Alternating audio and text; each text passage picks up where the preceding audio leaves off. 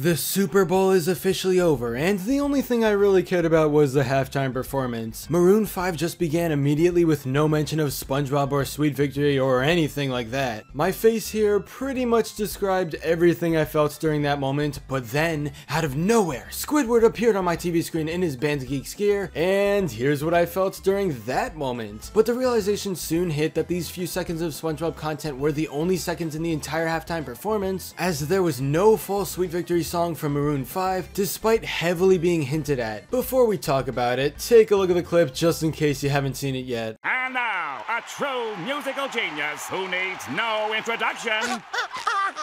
Oh.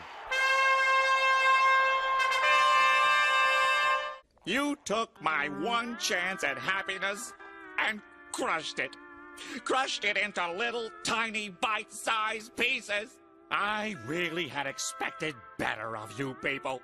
I guess I'm a loser for that too. Alright, the NFL really out here dissing my man Squidward. Seriously, you guys gave him a few seconds of screen time to make his real world's debut, and then he was never able to have his band perform Sweet Victory. Nah, but seriously, this felt really disappointing. While I do appreciate the original animation here of Squidward talking to the audience and introducing the next singer, as well as the cool modern version of Band Geeks, this felt super underwhelming, especially given all the hype building up to it. That quick little tease in the Maroon 5 promo of Spongebob hinted at something a bit more impactful, and it's clear from all the reporting and petitions that people would have loved to see the iconic song played at the halftime show. We only got the first few seconds, and even though that's not necessarily bad, it was a huge missed opportunity. Stephen Hillenburg has positively changed so many people's lives, and it would have been really cool to see some sort of tribute to him during this halftime show. Instead, it's just Squidward talking about how the next singer needs no introduction. There's no mention of SpongeBob's creator, it's just a quick little transition to the next song. Seeing the Bikini Bottom Gang's appearance was nice and all, but it seems clear why the NFL decided not to actually have the entirety of Sweet Victory performed. Why? Because there were other people joining Maroon 5 to sing, and Sweet Victory would take that precious time away. In the Super Bowl, every little second counts because it's one of the most watched TV events of all time, and the NFL wanted the more familiar and popular songs, I guess, which is pretty bad if you're a SpongeBob fan. Don't get me wrong, seeing this at all is still awesome, but I feel like Maroon 5 and the Mercedes-Benz Stadium Twitter account overhyped this event because they knew everyone would be tuning in, even though it only lasted a few seconds and wasn't actually the full Sweet Victory performance. Not only that, but the NFL Films Twitter account posted a video of a bunch of different football players with Sweet Victory being played in the background. Name a better Super Bowl halftime song, we'll wait. Who will come out with the Sweet Victory this Sunday? It lasted like 10 seconds! Why would you do this to me, NFL? Ladies and gentlemen, I think we just got Duped!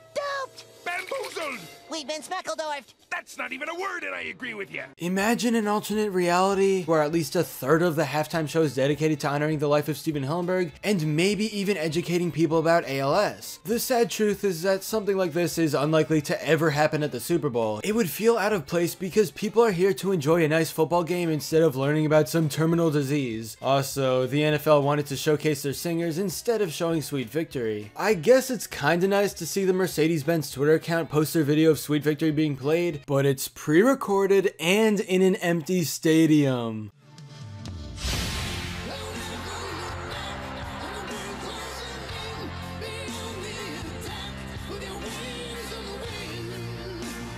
Would have been nicer if this happened when everyone was watching live during the halftime show, but oh well. In the end, do you guys think that this was a good tribute to Stephen Hillenburg and arguably one of the most iconic episodes of his show? Or should there have been more? You know the drill, head to the comment section cause I'm curious as to what everyone thinks. But anyway, that's all for this video. Subscribe for more awesome cartoon videos, give a thumbs up and comment below and let me know what you think. Thanks for watching, and I'll see you guys next time.